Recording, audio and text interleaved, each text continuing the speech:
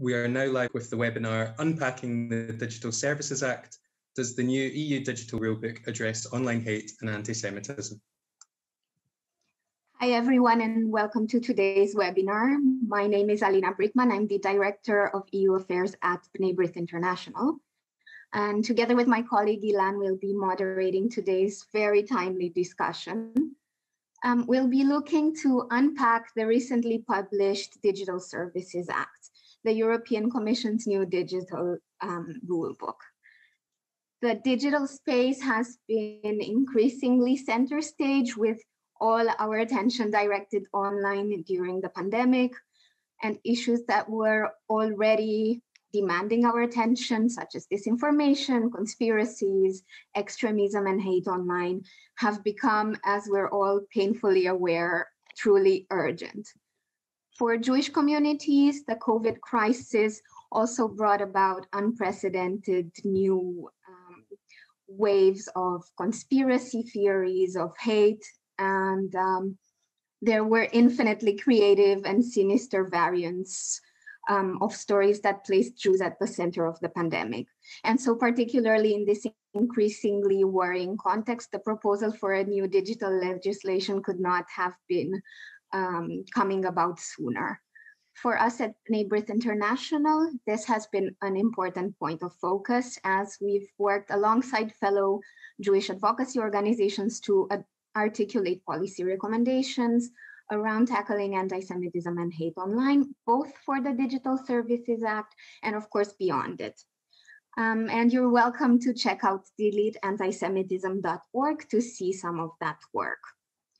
To what extent these policy recommendations are actually reflected in the Digital Services Act, we'll discuss with our panelists today, who will help us digest this document and provide additional insight into what it will actually mean in practice. So that said, I'll pass over to Ilan, our European Affairs Officer, to introduce our panelists. Thank you, Alina. Hello, everyone watching, and welcome also from my side. As Alina mentioned, I have the real pleasure today of introducing our panelists. So today we are delighted to be joined by Paul F. Nemitz, Principal Advisor in the Directorate General for Justice and Consumers of the European Commission, DG Just.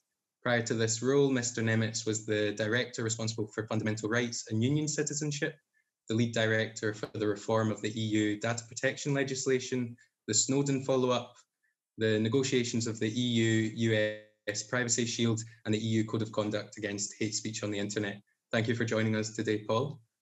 And we're also My pleasure, thank you.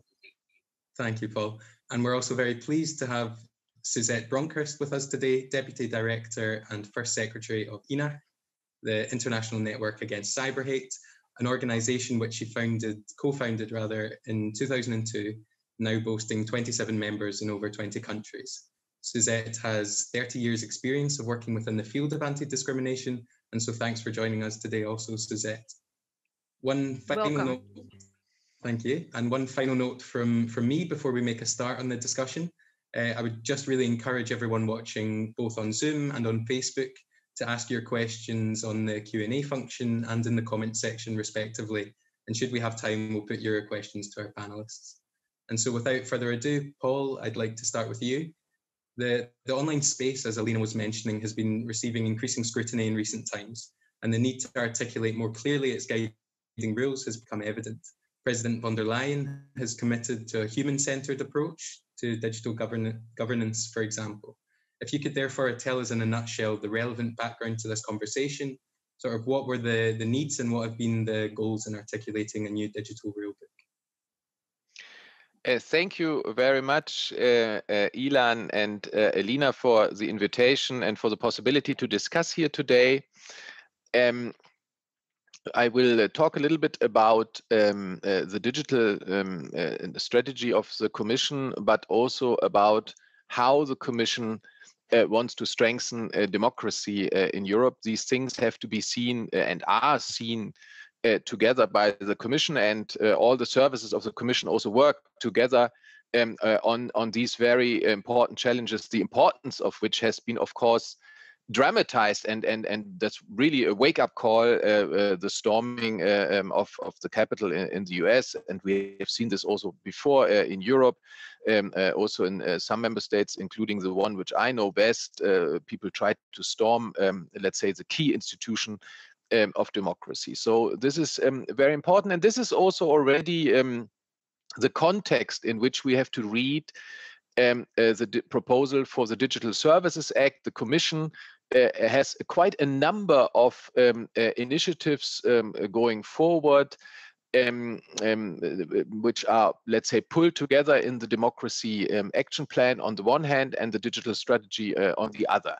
And let me just recall that we already have in place a code of conduct against hate speech and xenophobia on the internet, the reporting about which has inspired in part the work on the DSA, and the DSA partially puts into a binding law what is in the code of conduct, let's say, only a voluntary commitment of the companies. We have in the planning initiative to make the framework directive on xenophobia and hate speech a Eurocrime, thus to make enforcement of this easier. And also we are pulling the screw on with infringement actions against member states who haven't implemented this framework directive. We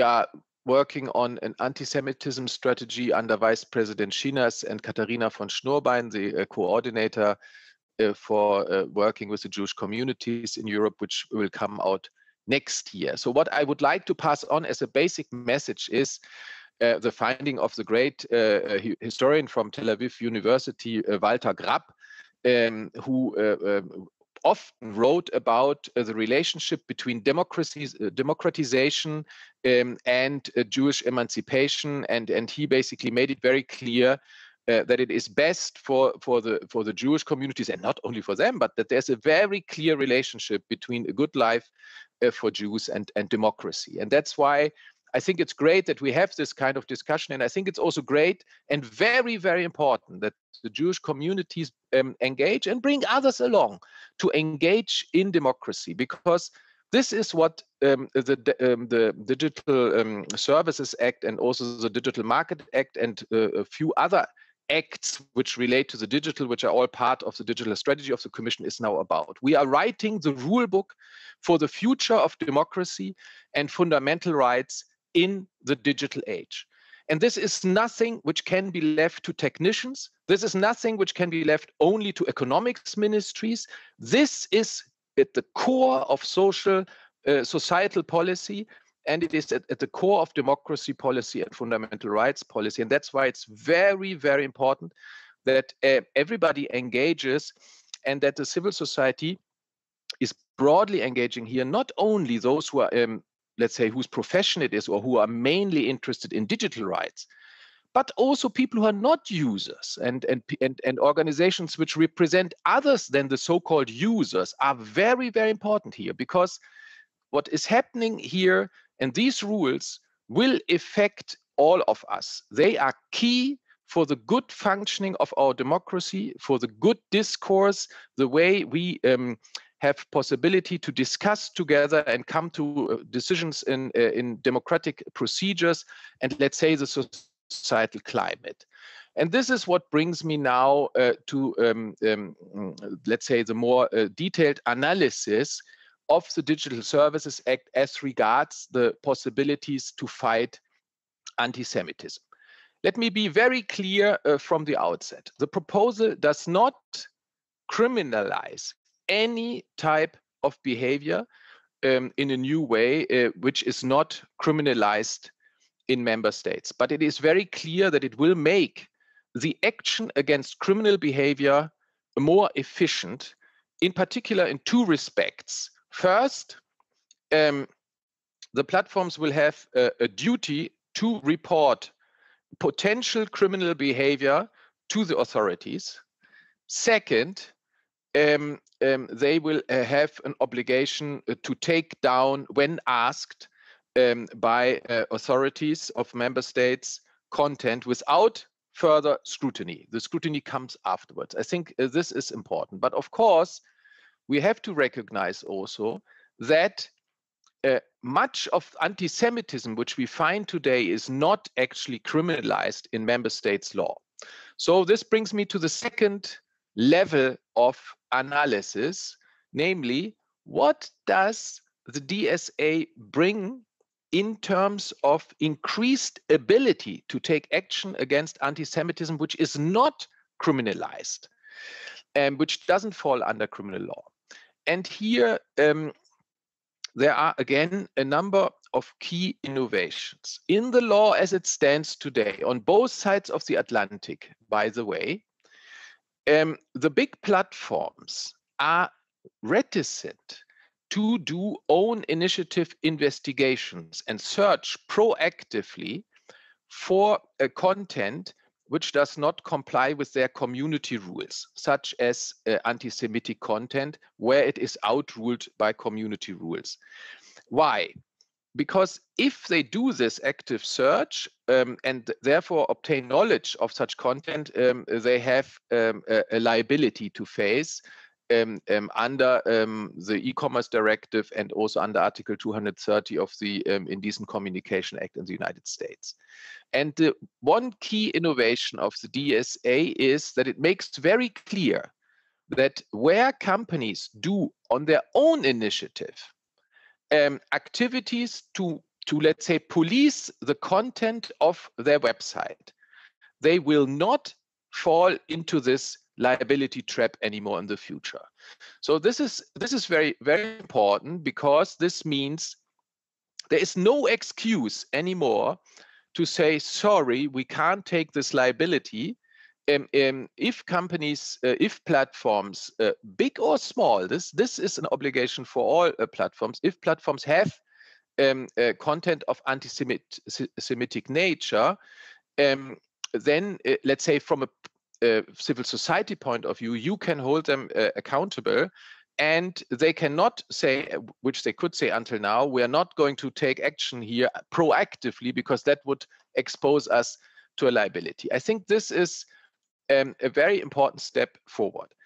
And now coming to the big platforms. The big platforms have what I would call a structural obligation in addition. They have to do a risk assessment relating to content which may be of discriminatory nature, content which puts in groups, which goes after groups in a way which is let's say not something we can respect in democratic societies. And they, once they find that such content is very often on their website, they have to take structural mitigating measures for this. And if they don't do this, they can be fined. By the way, I mean, the obligations under the DSA will be subject to fines. And I think this is also an important step forward. Now, I do believe that some of these provisions can be used, in particular, the provision on the intentional abuse of the service, and the provision on content which is of discriminatory nature, which can be, these can be used to work, let's say, against certain types of anti-Semitism.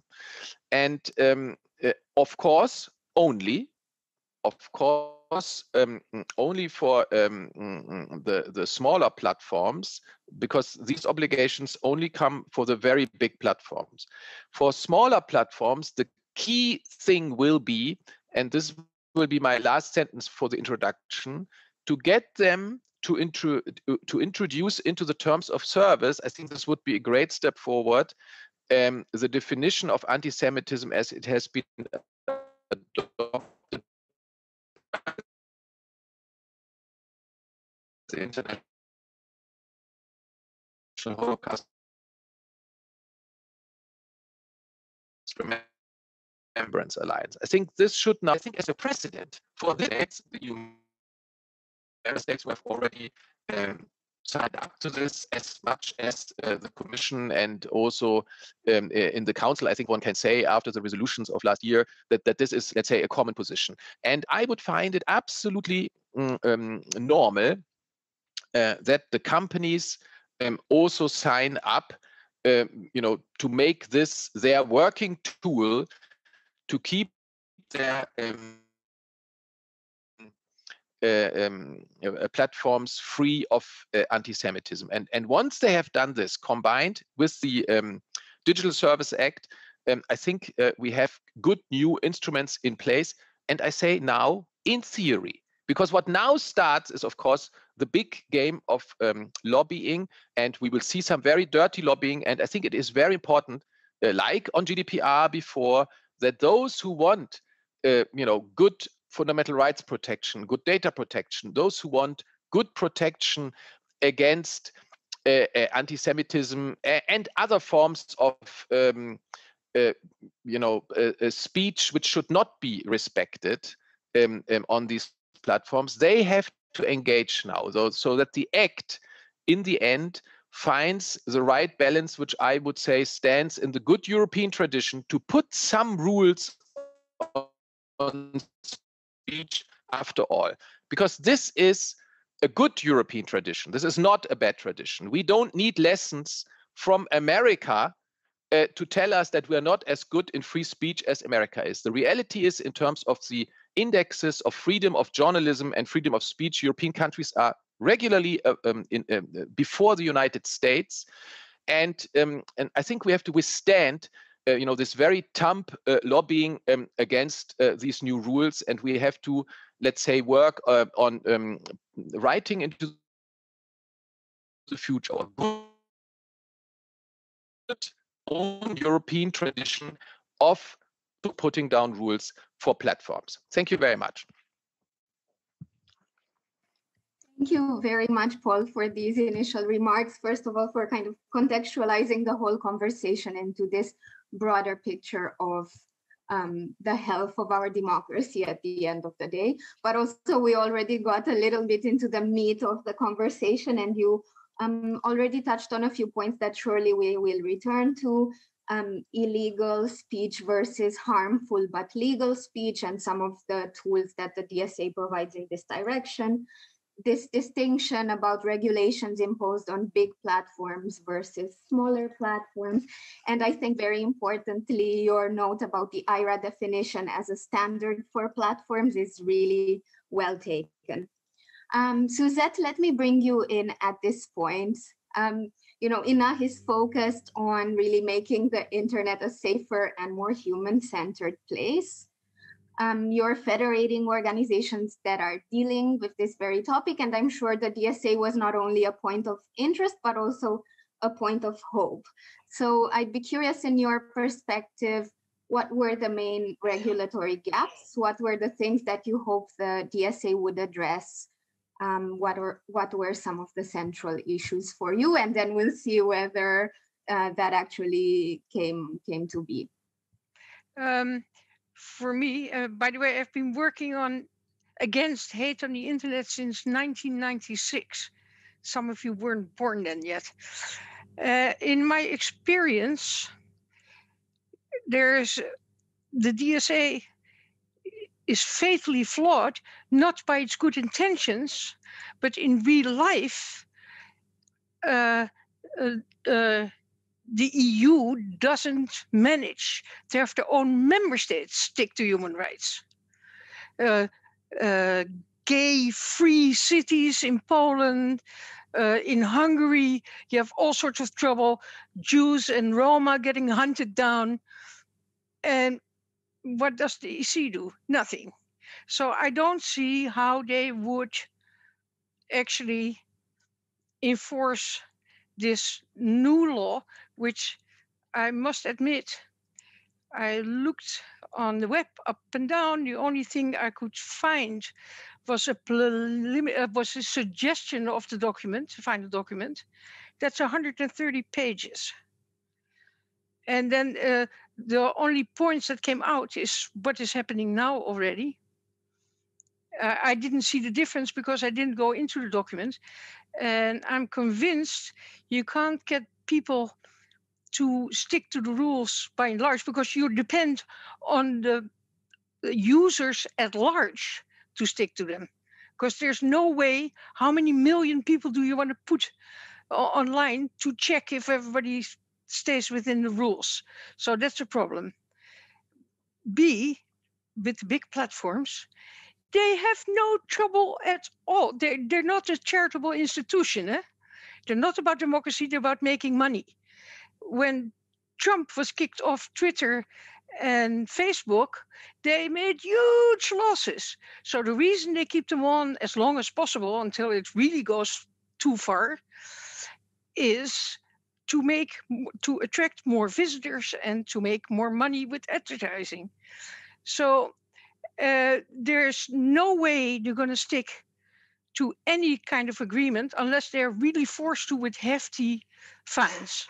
I know that Mark Zuckerberg shit his pants when Germany came out with a law with hefty fines. And the thing is, us older folks still talk about in real life versus cyber life. That distinction is not there anymore. You know, anybody from around 20 or before 30, internet is their life to a huge amount, 50%. So the distinction falls away. They just have a bigger bullhorn to blow their shit on the net. And it's an extremely complicated problem because you simply don't have enough eyes to check it out, everybody. So I think the way it should go is to make a document and publish that widely that addresses the users and talks to them about their behavior and what is the other side of their behavior. Words don't hurt, no. Auschwitz wasn't built by bricks, but by words. So yeah, I'm a bit somber. But hey, that's me. Maybe it will work this time. But I think it's also very important that all the member states explicitly sign this and stick to it themselves. Because for now, fundamental rights differ from EU country to EU country.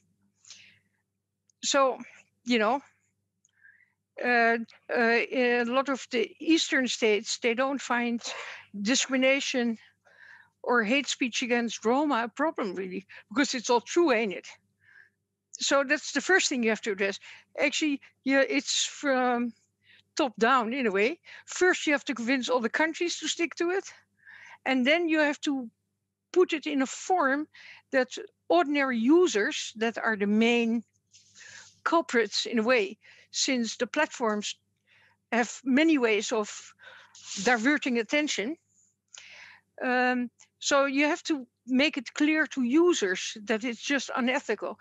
In the 80s, politicians and everybody like to jump on the anti-racism bandwagon. Since the 90s, that's not happening anymore. People feel afraid or they feel it's not proper to stand for anti-racism or, you know, to combat it. So in a way, we have to address the leadership first, but then the users, because the only way it will get better if by and large users go along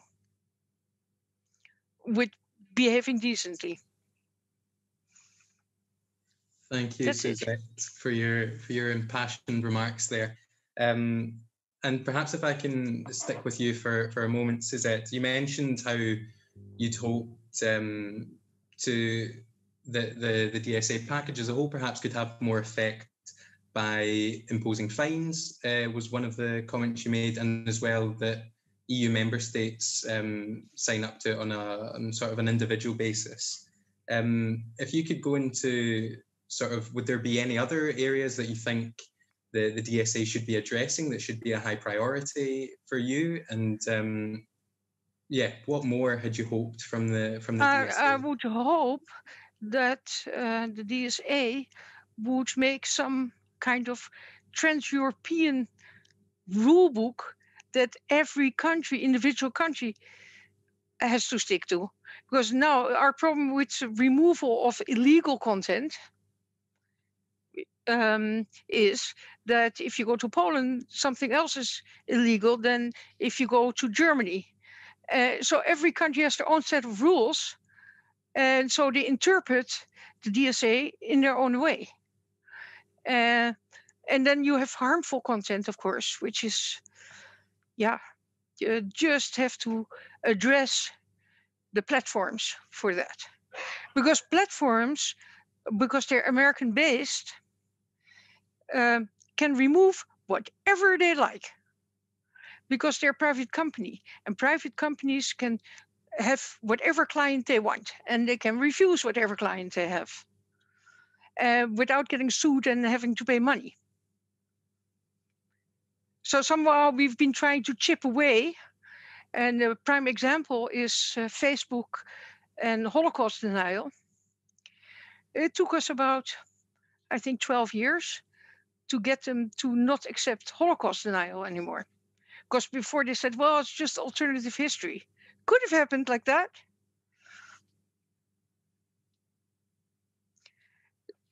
So but most of all, I wish the DSA would be more clear in less than 130 pages. Thank you, Suzette. And indeed, it's a very stuffy document, so we're lucky to have you to discuss it in a conversation rather than skimming through the document. I think this question of harmonization is indeed very important, and the fact that hate speech may be dealt in the future as a Eurocrime, I think, is a good step in that direction. So I propose that we now look at some of the concrete issues that Paul alluded to in the beginning.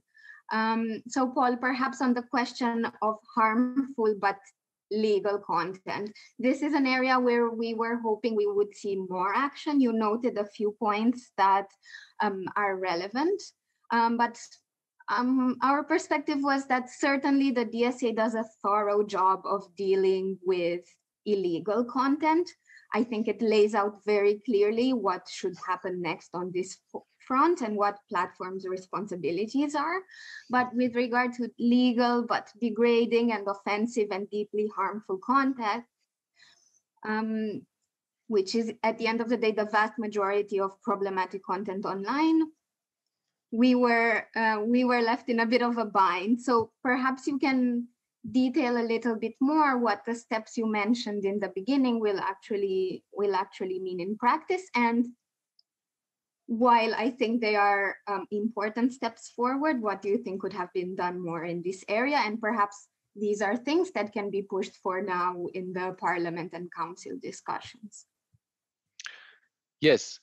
Thank you very much. And I'm going to, I think what Suzette is saying are very important points, and we have to take them extremely serious. So let me pick up some of these points. I think the concern that fundamental rights are not equally defended in the member states, as is the rule of law not equally defended, and one could also have this discussion of democracy, is becoming increasingly an issue for Europe as a whole.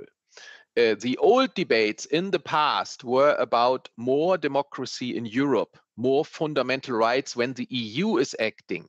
Today's debate is about the democracy in member states and the respect for fundamental rights in the European member states of the Union. So really the focus of attention has shifted, and it is true that the European Union historically in these areas, in all these areas, is weak because we started as an the European Economic Community, we became a union of values only much later. The Charter of Fundamental Rights is only binding since 2009. So we are young in this area. But I think it is also fair to say that this Commission has picked up this challenge. Definitely you can see it from the leadership of President von der Leyen, and you can see it in the actions like the DSA, and not only the DSA, but also the Democracy Action Plan, the increased action on the rule of law.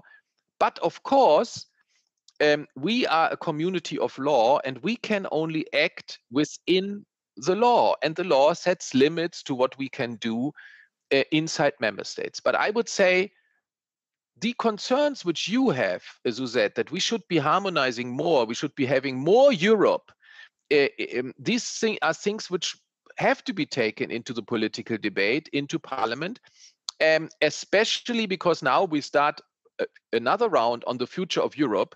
And I think it's a good time. It's a good time to bring these points in. That's the first point. The second point about enforcement of EU law in these complex areas. I think in the DSA proposal, we are all learning all the time, and there are already a number of steps forward, let's say learnings from GDPR.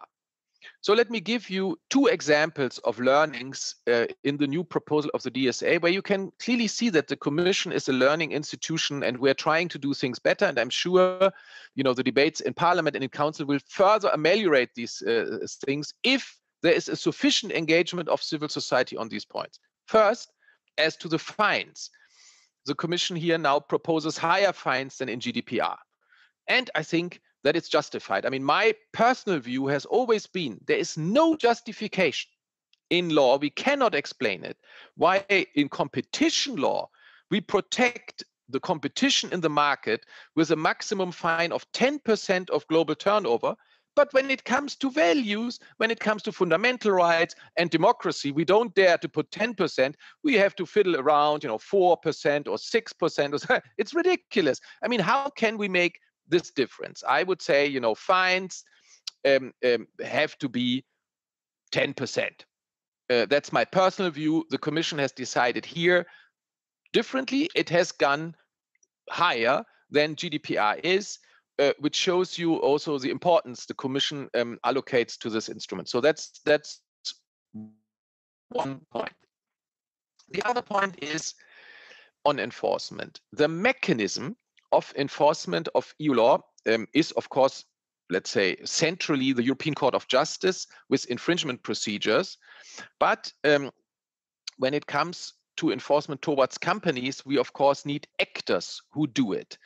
And we have learned from GDPR that a completely decentralized enforcement, especially when dealing with these huge platforms, is not ideal. And of course, in EU law, we have other models of enforcement. We have not only the completely decentralized enforcement of GDPR, we also have the enforcement mechanism in competition law, where the decentral authorities in the member states, the competition authorities, they can enforce EU law, but if they're not getting their act together, and if they're not doing their job, the Commission can take the case and enforce it.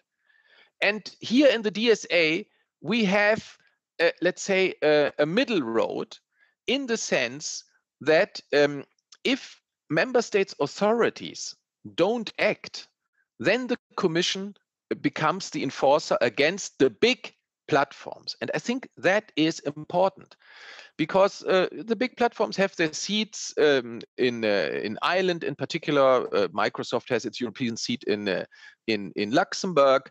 And, there is a certain moral hazard of let's say, politics in these countries to select people as heads of the enforcement authorities, who are not so proactive and so on. So it is important to have a mechanism which ensures that this enforcement actually takes place. And I think it's good if the Commission, as a central authority and as an independent authority, which is not following any specific interests of certain member states, can play a role here it's also a question of power relations. You know, these platforms are active in all the member states, and they are huge, and the Commission deals with them already in competition cases. So I think there is a good argument to be made that at least as regards the big platforms, the Commission has to play a strong role in enforcement here. So again, here we can see that a closer study of the proposal, it does actually address this very, very important concern, Suzette, which you raised, which is that completely decentralized enforcement has its limits. And the third element here is we're not proposing a directive. I think there the EU, and not only the Commission, also the member states, everybody has learned that in this digital world where services are provided cross-border as a normality, having directives really makes things much more complicated. Also is not good for our own companies to scale in the European market. So we are proposing here a regulation. And now let me address the point, which is a very important one, on the harmonization of what is illegal content. This is not foreseen in this regulation, but what is foreseen in the regulation is that demands can be made cross-border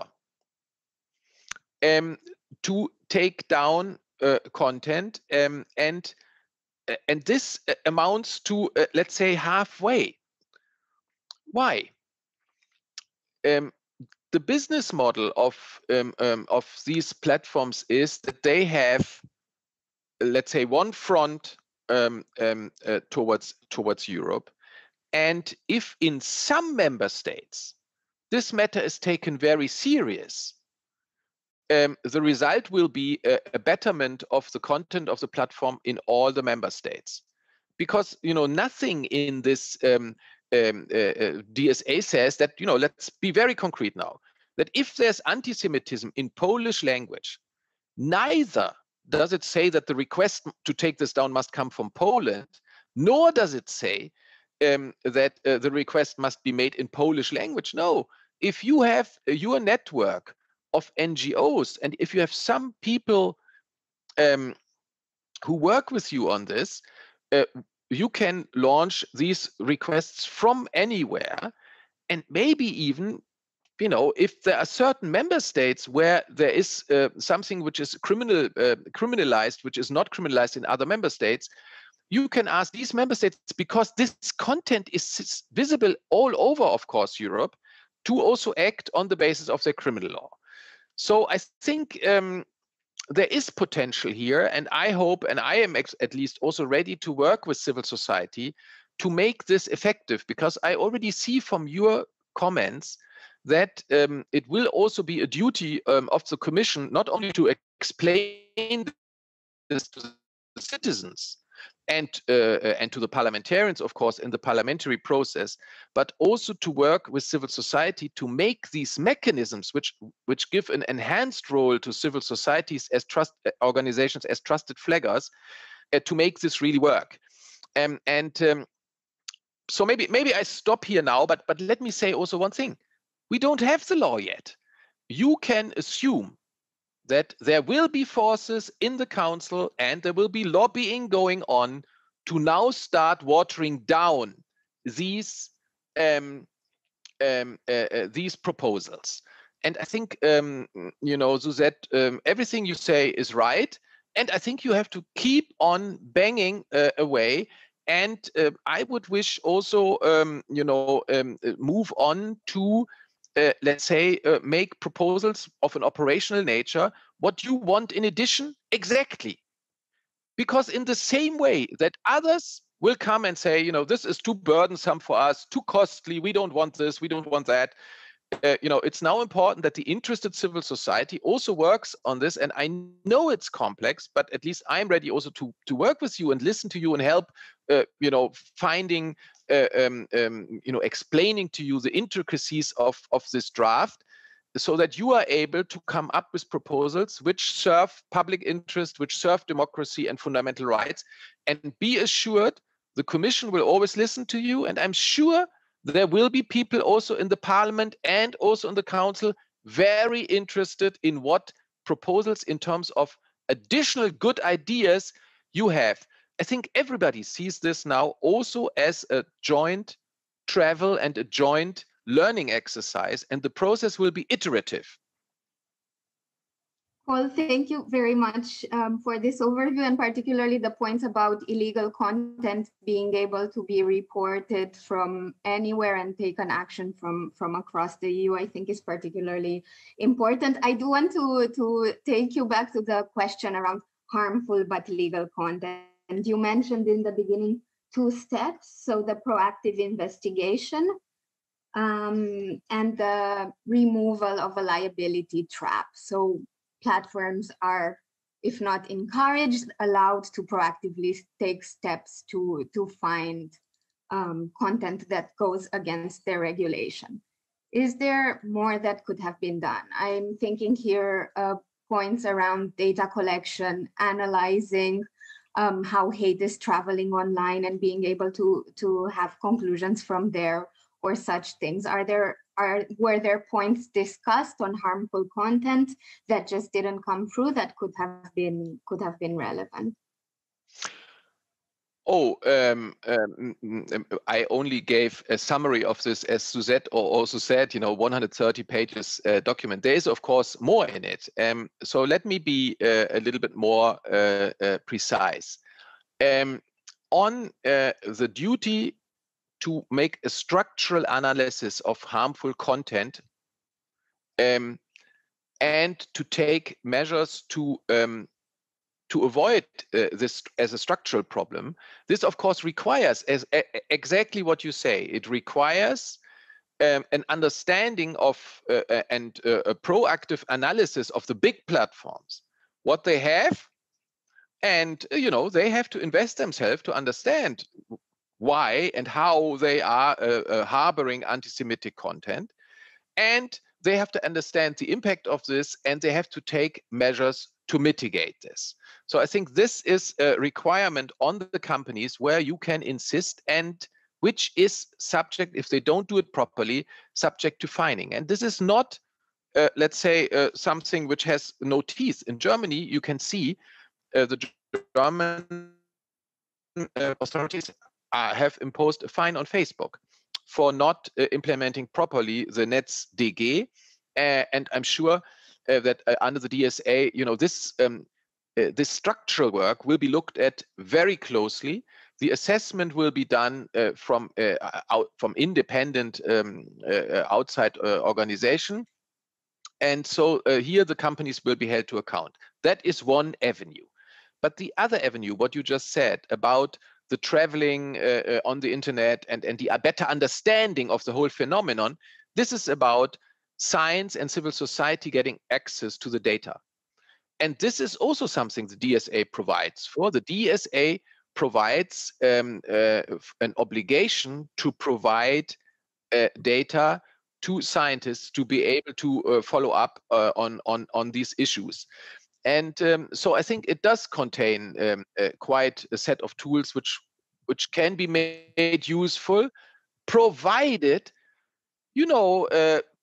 the lobbyist first tries to get out obligations. If they can't get out the obligations, and the lobby war will come. I mean, you have read all in the newspaper the plans of Google, and so on. And then, of course, Google has excused and said, oh, we're not the bad guys. But, let's see. I've been through it on GDPR 100%.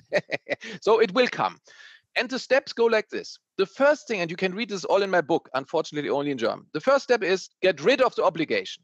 If they can't get rid of the obligation, the second step will be to make the obligation so complicated and to make the duties and the rights of others against them so inoperational that they don't have to worry about.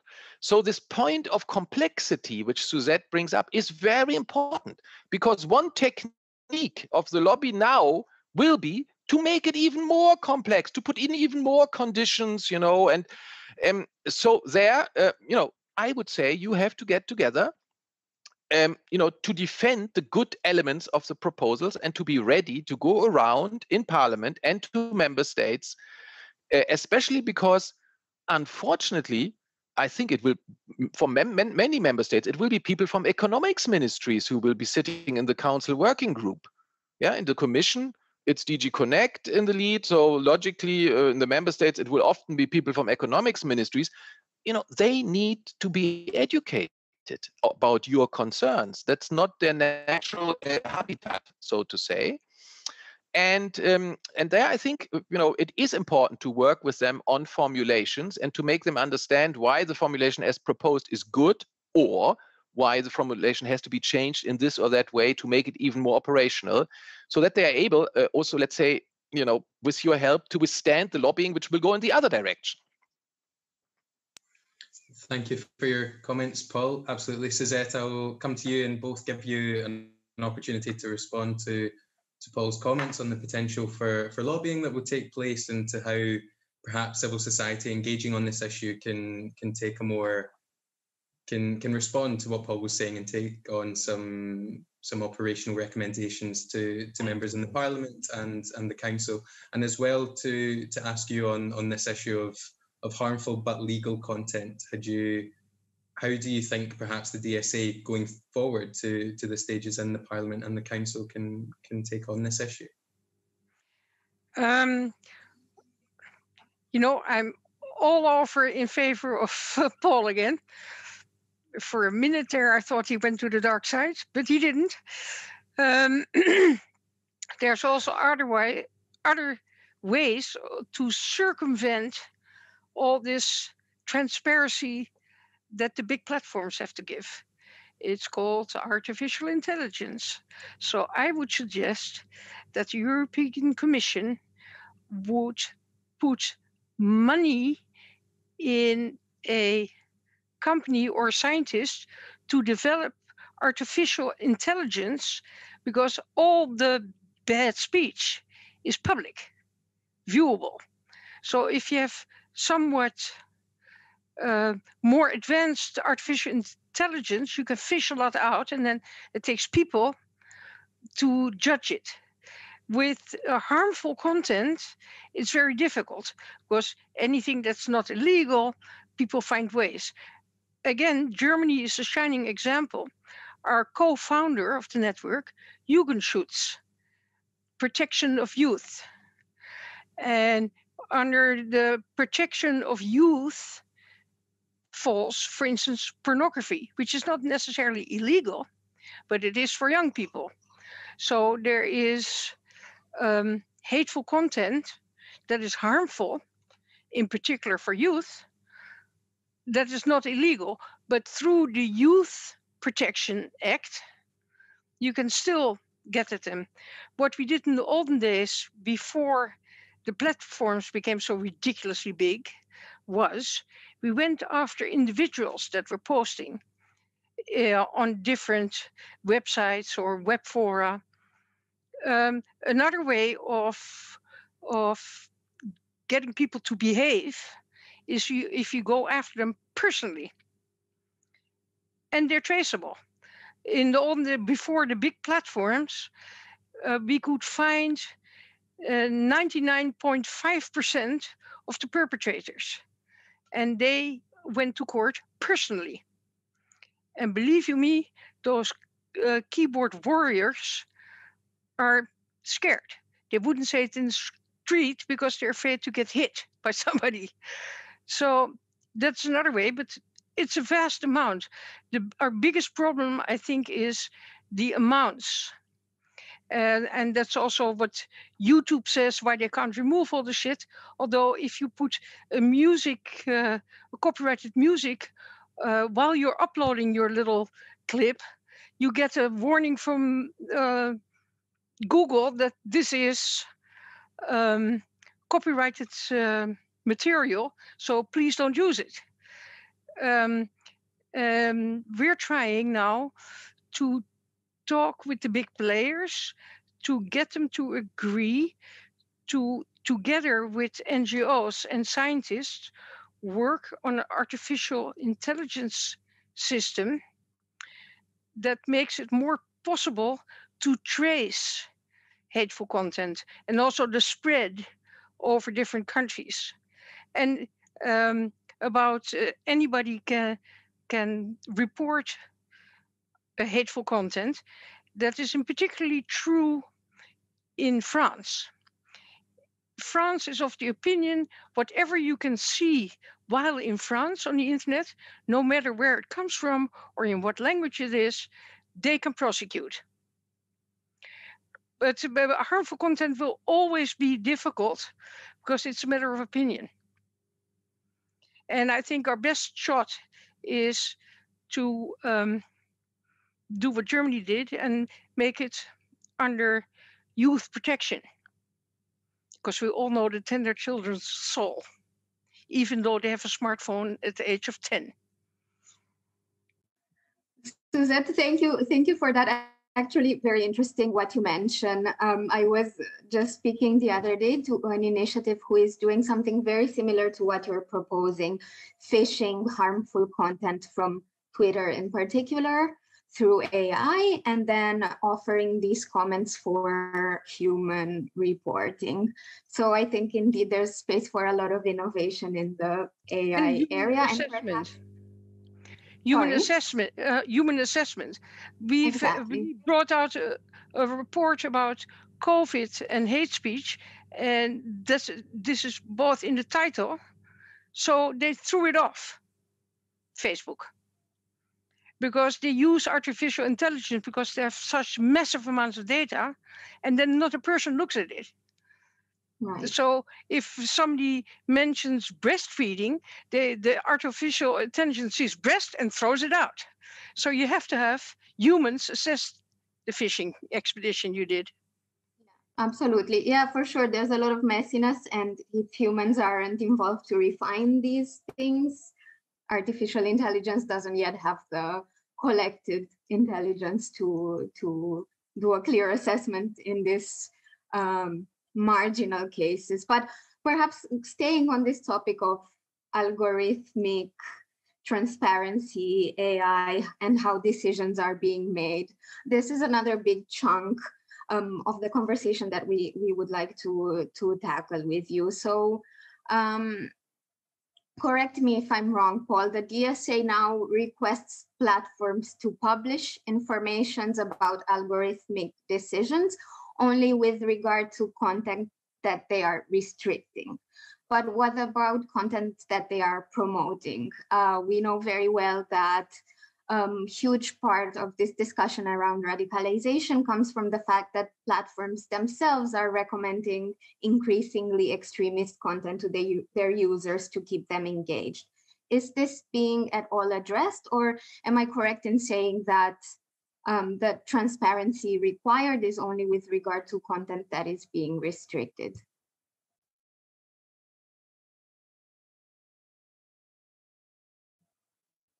Paul, I don't know if you can hear us. We don't, I believe we don't see you at the moment. Yes, you're back, but are muted currently. I can guess what your question is. So first of all, let me give you my personal view. We cannot trust the platforms in what they say about their technical capabilities. My experience is they lie. So when we ask ourselves, for example, the question, is there artificial intelligence which can identify speech which is either illegal, maybe clearly, evidently illegal, or as you said, the marginal cases, or which is not illegal but harmful? The technology is moving on and is getting better and better. And what the platforms are also not honest about is exactly as you now said, their business model requires something like an upload filter. Why? In the moment new content comes on the website, this content must be analyzed immediately as to its usefulness for placing advertisements in its context. This is how they make money. So they make most money for their business of advertising, placing it in the context of what is on their website when they know best and quickest what is on their website. So they have managed to create the impression that it would be a terrible demand to have upload filters, and we have some very active lobbyists which get money from America running around and saying, no upload filters for the name of freedom, no upload filters, no upload filters. But the reality is these companies already have upload filters for their own commercial interests, because these upload filters help them. Well, I wouldn't call them filters. These are content recognition systems which help them to understand what is there and where to place the advertisement in the context. And they are basically refusing to use this technology for public purpose. And in this context, they tell us, cloud cuckoo land stories as if, this is impossible. It's technically impossible. We will hear this argument very, very often. And when we hear this argument, I think our initial instinct must be, don't trust tech on what they're telling you about their technical capabilities and about their business model. We have read the books of Shoshana Zuboff about the culture of lying in Google and elsewhere. And, this is all very well researched. So we have to equip ourselves with alternative knowledge on this. We need to talk to other tech companies. We need to talk to academia. Maybe we have to go, to Israel and talk to advanced tech companies there to understand what actually can be done in terms of content analysis. And I think it is a very legitimate ask, Suzette, to say, if the Commission wants to help to get illegal and hateful speech and also legal but harmful speech off the internet, and for this purpose has made a code of conduct and now is proposing the DSA, it should also, through its different research programs, invest in AI, which helps this purpose and which empowers civil society with tools to make this happen. I think it's a very legitimate request, and I will certainly take it back, but you should also bang on this. The money is in the funds of the research program, and it is in the funds of Horizon 2020 and so on. And I would say this is a good ask.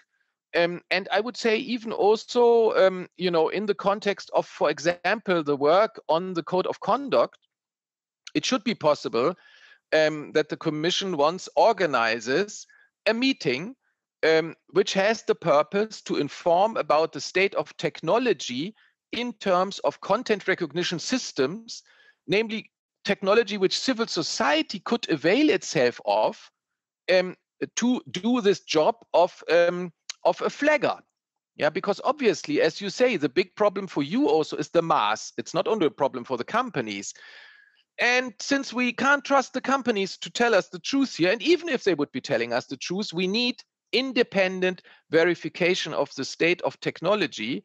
And so I will certainly take back also your idea that this is something to invest in. And I think it would be good if we get together a meeting, and if we identify those who know about the technology, academia, and also technology developers, startups, companies who provide this maybe in the future as a service, so that we can see whether they are ready to work with civil society, and maybe this could be a fruitful relationship between civil society organizations like yours and the tech sector to empower you in your job. To tell the platforms, look what you have here. Don't you see it yourself? But they do see it themselves. They just don't care. Unfortunately. Well, I like but by that notifying it to them, they must care. They must. Why? They care about you have making notified it. $138 million a day. Yeah, but once you have notified it to them, then they must care. And to empower your ability to notify in a more efficient and faster way through technology, I think it's a legitimate ask. And I would even say it is actually very legitimate to ask for public money for that purpose. I mean, we're spending a lot of research money on other purposes, but this purpose is urgent. And And you can see from the proposal on the DSA that the Commission is also of the opinion that this whole issue is urgent. So to spend some money alongside the DSA to empower civil society to fulfill its function, which is foreseen in the DSA, and to prepare it to be able to do it, I think that's a legitimate ask. Thank you. And it was certainly one of our asks in the policy recommendations we forwarded in the consultation process. So that definitely resonates. As we're coming towards the later part of our discussion, I'd like to touch on one last specific point, and that's the question of small platforms. We briefly touched on it in the beginning, but I think it's a increasingly relevant area where we should direct a lot of attention. I think it is reasonable, as the DSA proposes, that there are proportional requests. Bigger platforms have more resources to conduct effective oversight, and so it makes sense on one side to have this differentiation between what's expected of big and small platforms. But at the same time, we see most of the hateful and dangerous content in small and more obscure platforms. So again, do you think the DSA tackles this effectively? What could it be doing more? What should we be doing more in the future? Paul, and then Suzette.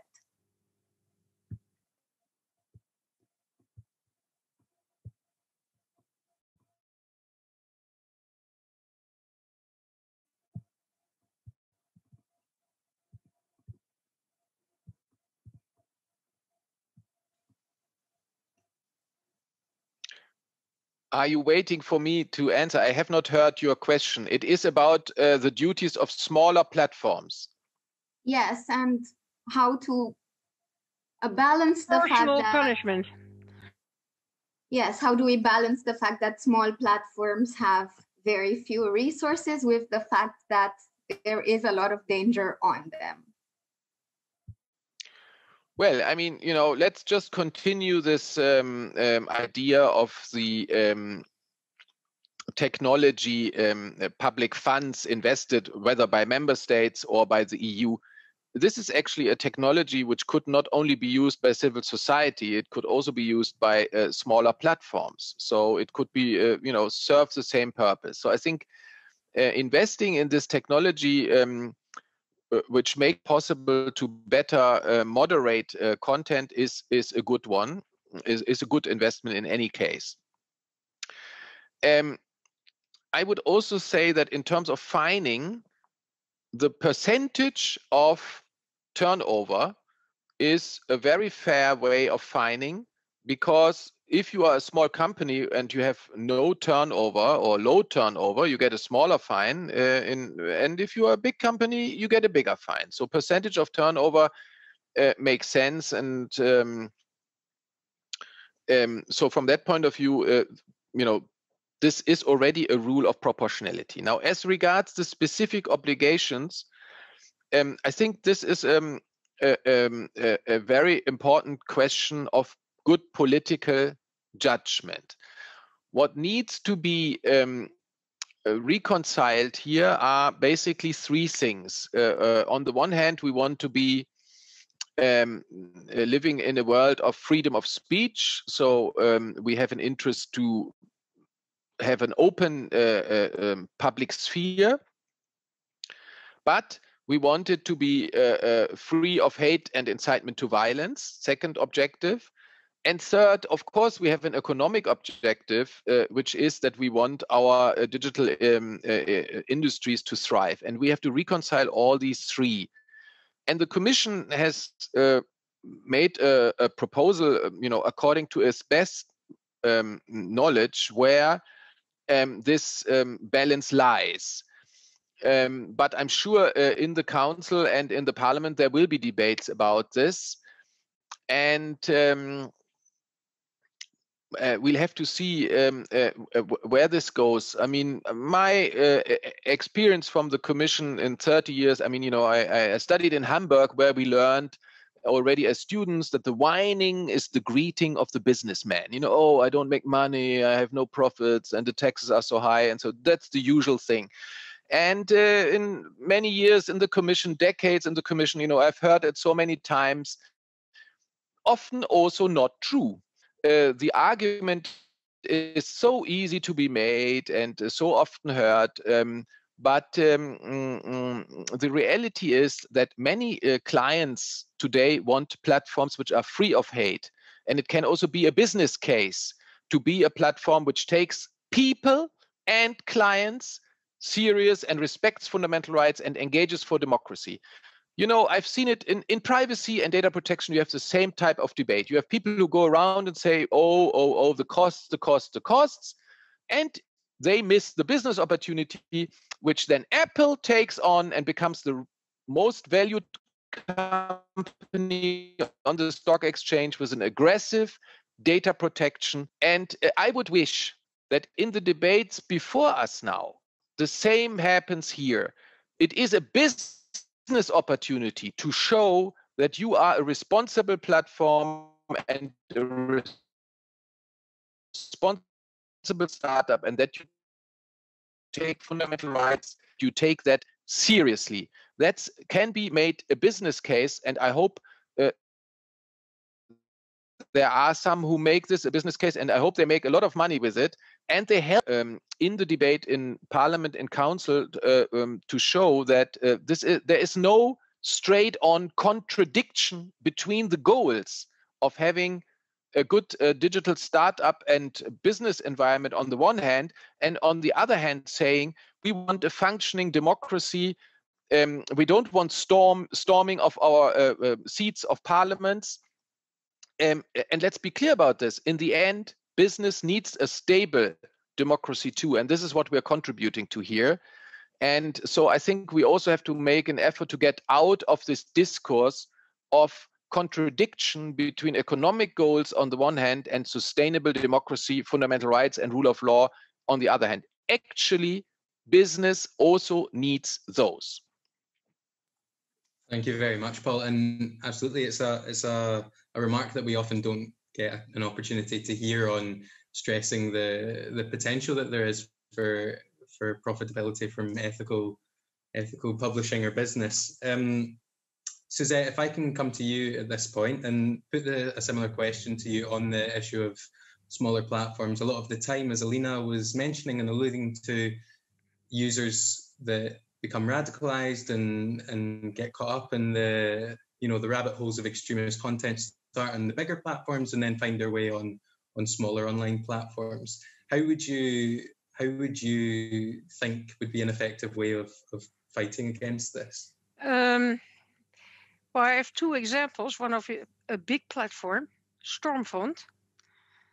You probably know it. It was run from America by a former Klans member. And they had different sections for different countries and regions. And since the law in America allowed that, some organizations took it on themselves because each platform needs to they can have their own server, but it has to be connected to the internet to get it out in the world. Parler was kicked out by Amazon Web Services, so now they have to find another internet connection provider. And with Stormfront, the same happened. And there's about 14 big interconnectivity providers, they're called, that connect different platforms to the internet. And so they went by them one by one by one. It took many years. And then the platform was off. Stormfront was gone. Now, with Parler, you will see they will find another interconnectivity provider, but those are big guys, and they don't like their image to be harmed. So that's one way. And I think, in particular, these small platforms are interesting because at a certain point, they might become big, and then you're too late. And often it's a niche market for extremists in one way or another.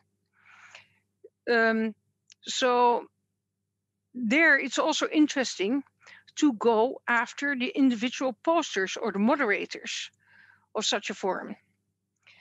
We did that with Stormfront for Belgium and the Netherlands. That was one platform. And Dutch Justice Department arrested the two moderators. And since then, it was not heard of again.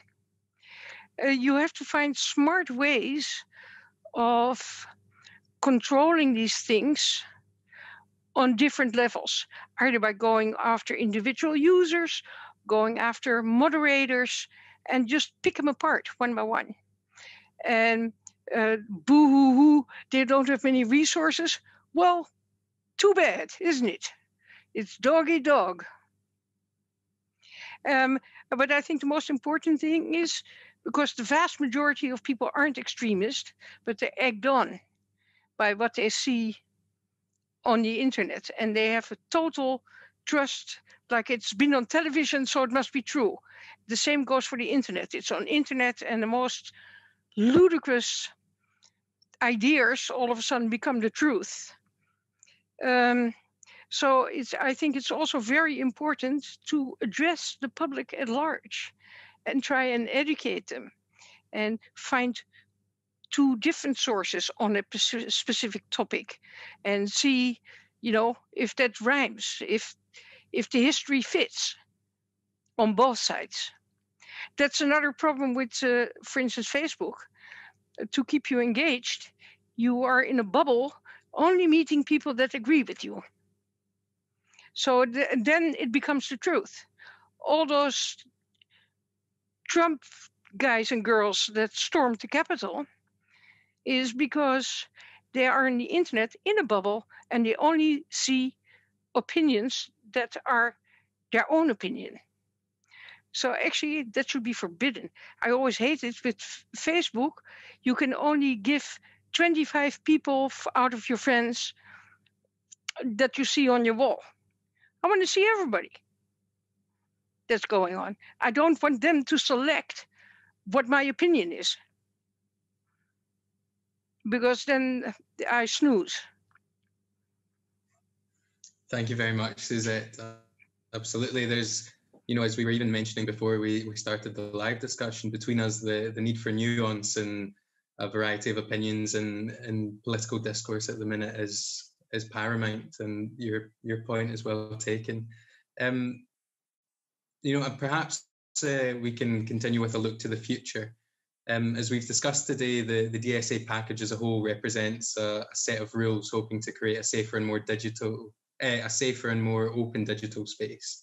These rules will be the governing rules, as Paul, you mentioned at the start, in the EU for years to come. And as we know, the online space is an incredibly fast-paced sphere and subject to regular change. Paul, in coming to you at this moment, how do we ensure that the DSA package remains timely and remains up to date in the years to come? What scope, as you've alluded to prior, is open for civil society involvement within this framing? And as well, I should note at this point that we received a question from the audience that refers to this for further engagement on topics and how to effectively deal with the topic of harmful yet legal content. Paul, I'll pass over to you.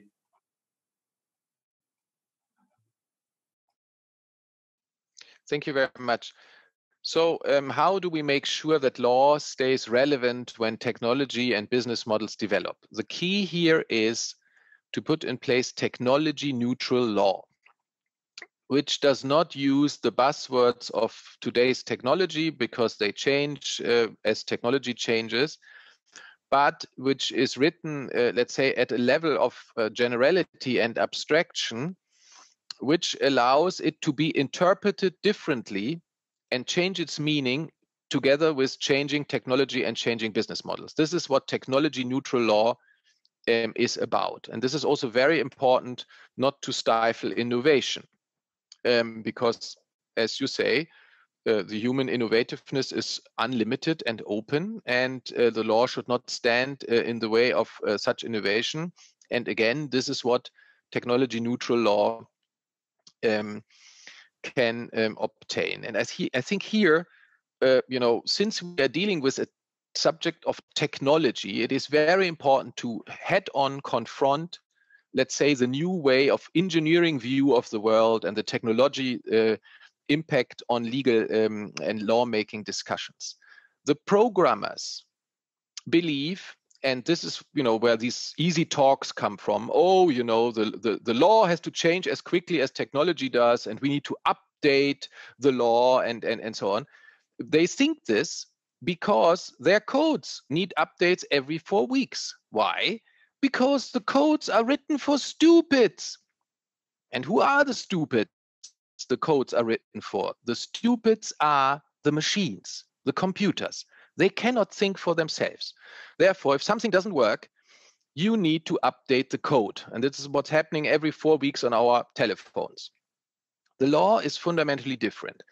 The law, a good law, is written in such a way that it is written, first of all, for humans who are not stupid, who can think for themselves.